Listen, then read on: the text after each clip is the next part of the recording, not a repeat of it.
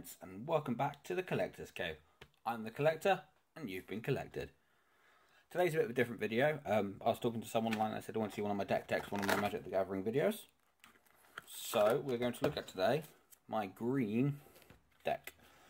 So the way me and my friends play, it's no limited, no ban cards. Just literally build a deck, have fun, which I think is the best way to play. So let's have a look. Silverback Shaman, Hungering Hydra. Oh, and I love Full Art Forest.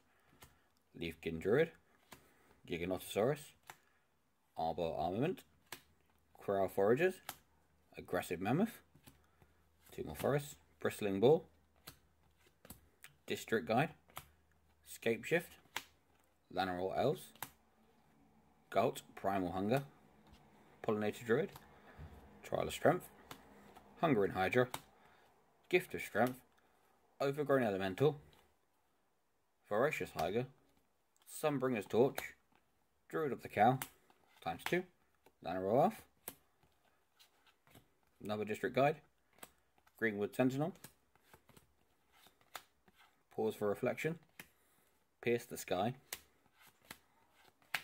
Leafkin Druid again, Healer of the Glade, Giant Warrior, District Guide, another Llanowar Elf, Nyxbloom Ancient, one of the best cards I've used in ages.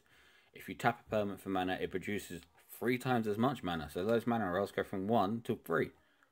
Elvish Reclaimer, Elvish Chandler, Guildford Guide, Bristling Boar,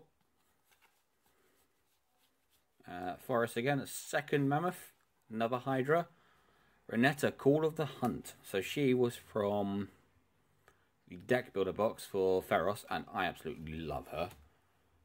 Wild Wanderer, Overgrown Elemental, another Druid, another Elf, District Guide, and another Pause for Reflection. As you can also see, I am a Magic the Gathering fan. You got cards there, you got some there as well. Elshar, I think, is absolutely fabulous.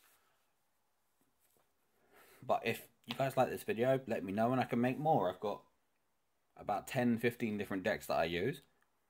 So thank you very much for watching. Don't forget to like, favorite, and subscribe, and I shall catch you next time.